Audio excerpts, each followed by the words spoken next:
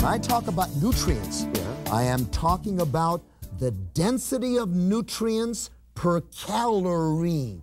You see? And that's where these plants come in.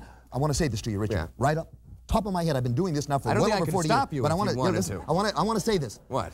All, A-L-L, all life on this planet emanates from the green of the plant. I want to see what parsley juice tastes like. Put a little handful in there. Parsley juice? Yeah. Well, a little. You're putting it in with the carrot juice. But only 1/4 of the glass of juice should be green. Whatever. Spinach, romaine lettuce. Well, there's 1 million cells, and it's all cocooned together. Now, take a look at this, Richard.